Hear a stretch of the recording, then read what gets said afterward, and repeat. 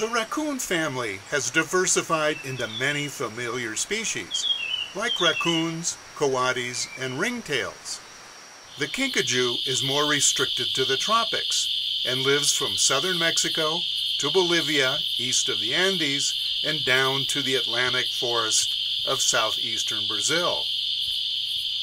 This totally arboreal species inhabits closed canopy tropical forests, including lowland rainforest, dry forest, cloud forest, and gallery forests.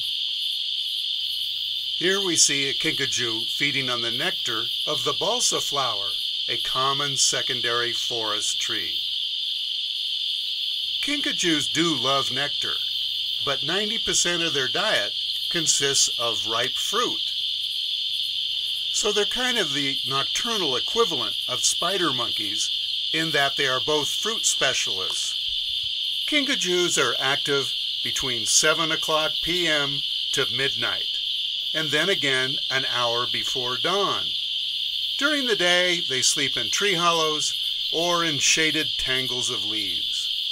Kinkajous can rotate their ankles and feet 180 degrees, making it easier for the animal to run backwards and climb down trees head first.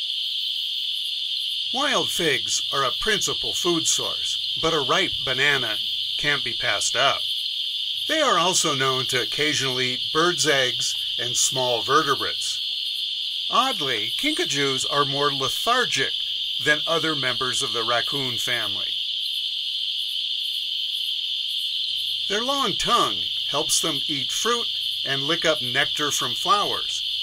They are considered pollinators for many species. The kinkajou's tail is totally prehensile and acts like a fifth arm. It appears that a kinkajou and a Central American woolly opossum fell to their deaths after a violent fight high in the canopy. Competition doesn't usually get this rough.